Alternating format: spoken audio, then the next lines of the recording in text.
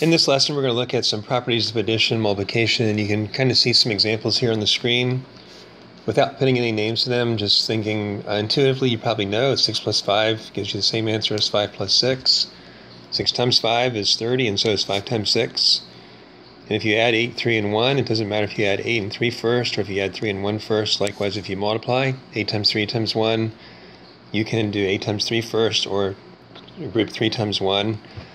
Doesn't make any difference in the answer. So that's, without naming them, that's some of the kinds of properties we're going to look at. Now let's give some names to them.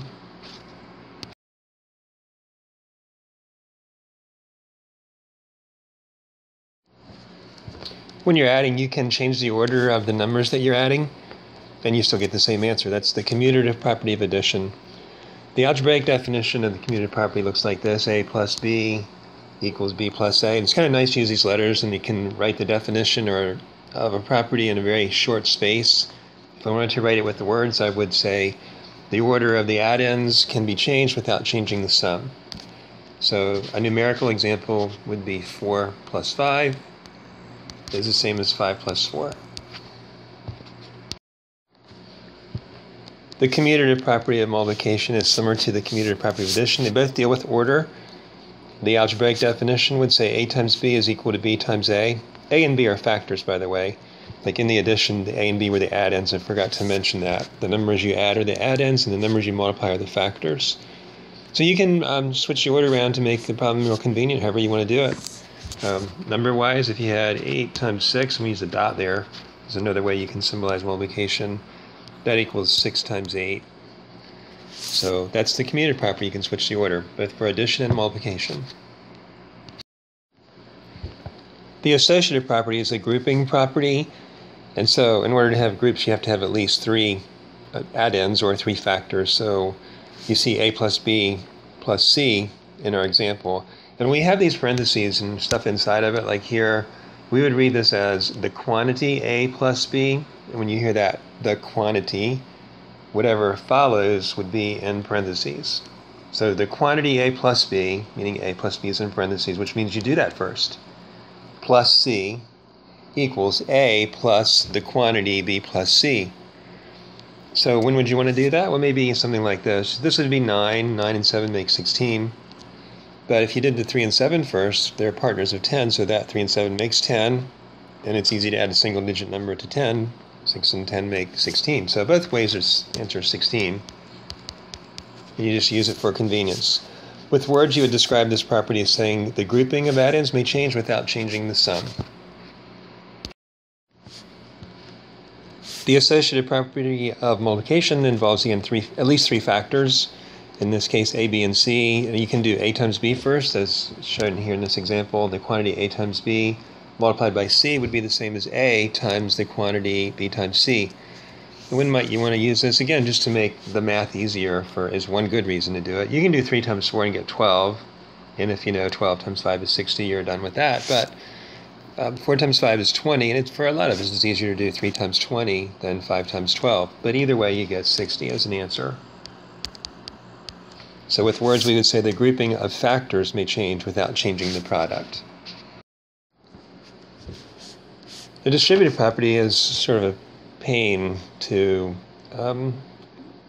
deal with because it seems to confuse more people than any other of the properties. It involves both multiplication and addition, so there's 2 things going on. You have to have at least 3 numbers. But I like the way of showing this with rectangles.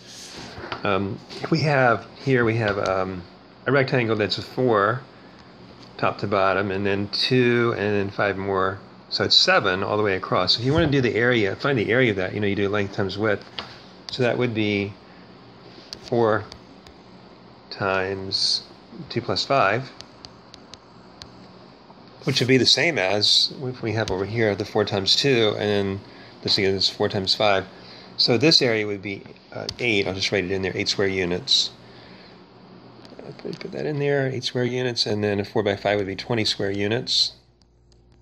So together they would be 28 square units. Here's another way of showing that this 4 times the quantity 2 plus 5 should equal 28, but let's see what happens when we do that. we could actually look at this and say, here's a 2 plus 5, that makes 7. Then 4 times 7 is 28, so that's one way to do it. But the distributive property basically says you can take this 4 and multiply it by the 2, get that answer.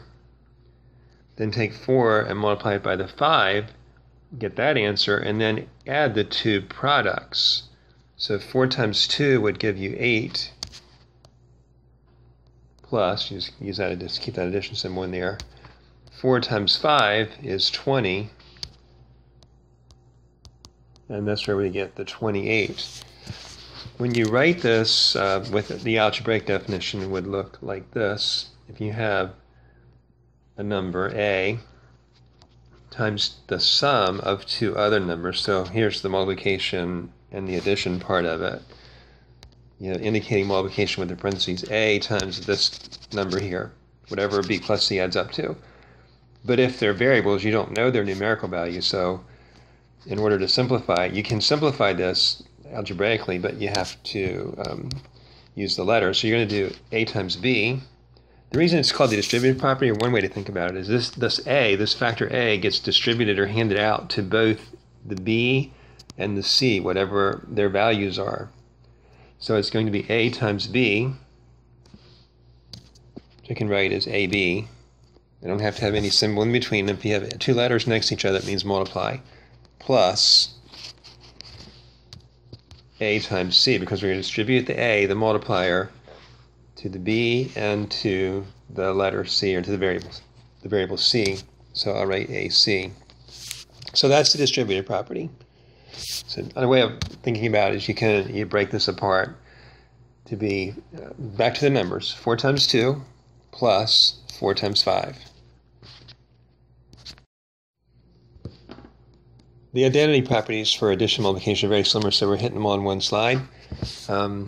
If we start with the number 6, then, and we add something to it, but we maintain 6's identity, that is, we don't change it, which is how this kind of makes common sense. We're going to do an addition and then a multiplication, but we're not going to change the value of the number. So what would go in the blank here to make it be 6? Start with 6, add something, get 6. Start with 6, multiply by something, get 6. Two different numbers, by the way, which you probably know. Of course, this would be a 0, and this would be a 1. So the identity property of addition would say that any number plus 0 equals a number, and the identity property for multiplication would say any number times 1 would be that number. And then 0 is the identity element. It's called the identity, oops, make that an E, element for addition. And 1 is the identity element, make a symbol, plus symbol here, for multiplication. That's supposed to be plus. So they're called identity elements, which the element or the number that you use with respect to a certain operation that doesn't change the value of the number that's being operated on. So when you if the operation is addition and you're starting with a 6, if you add 0, you still get 6. So 0 is the identity element for addition, and 1 is the identity element for multiplication.